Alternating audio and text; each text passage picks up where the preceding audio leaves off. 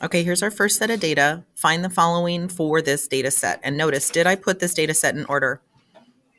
What do you think? Oh, I'm so mean. It's not in order, so let's go put it from least to greatest. So here's my 12 that I'm going to write first. 14 looks like it's next. 15, 17, 17 occurs twice. There's my mode. Then 18, 19, 20. I'm going to double check that I got all my data. 1, 2, 3, 4, 5, 6, 7, 8. 8 pieces of data. 1, 2, 3, 4, 5, 6, 7, 8. Always double check your data.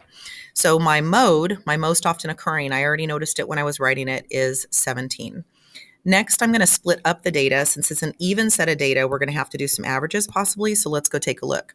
4 on one side, 4 on the other. My Q2, or my middle, is in the middle of 17 and 17, which is just 17.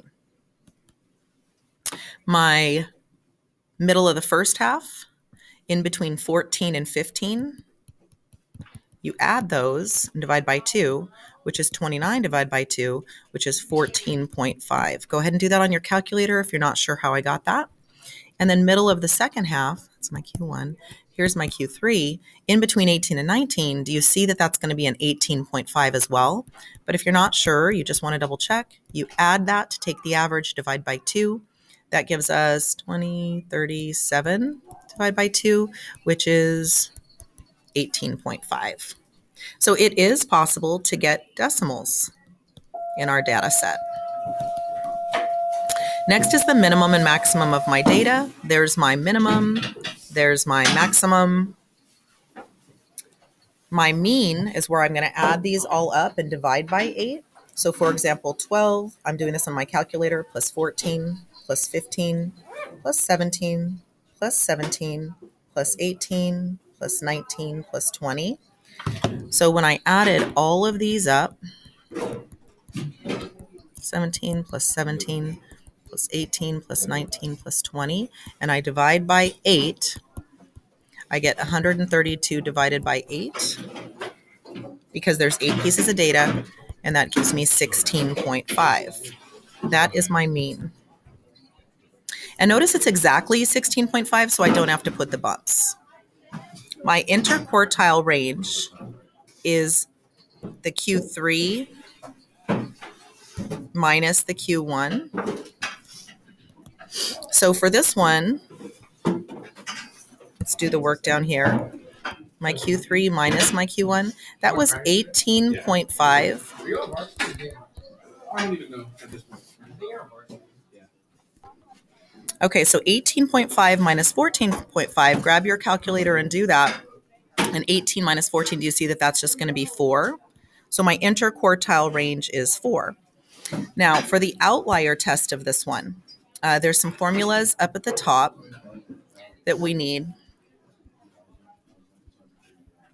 right here.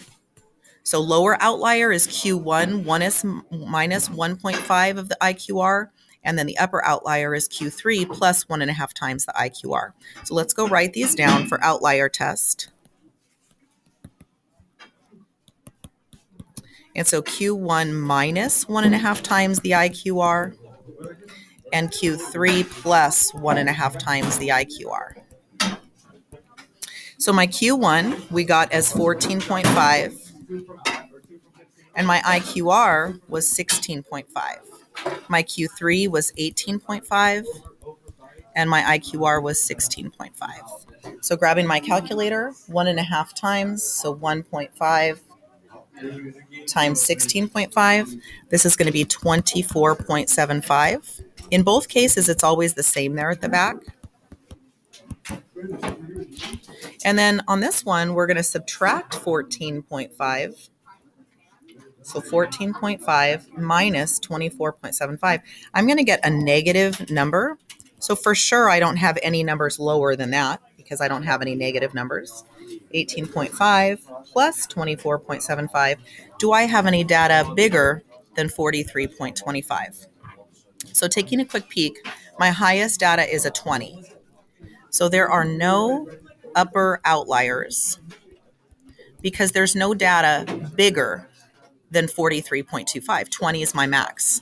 Over here, there's no lower outliers because there's no data lower than the negative 10.25.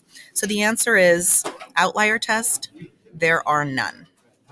Last, we draw the box and whisker plot. We start the box at our Q1, 14.5. We end our box at 18.5, connect that box. And then our median of this data was 17, so that's going to be a little bit closer to here.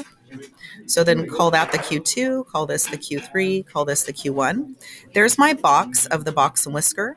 Now we're going to make the whisker go out to 20, my max, and make the other whisker go down to the min, which in this case was at 12. Yeah, 12.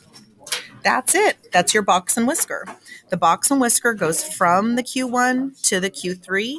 Don't forget to write the medium Q2 in the middle. And then your whisker goes out to the max and your whisker goes down to the min. We don't have to draw any outliers on this one because there are no outliers. That's it for data set 1.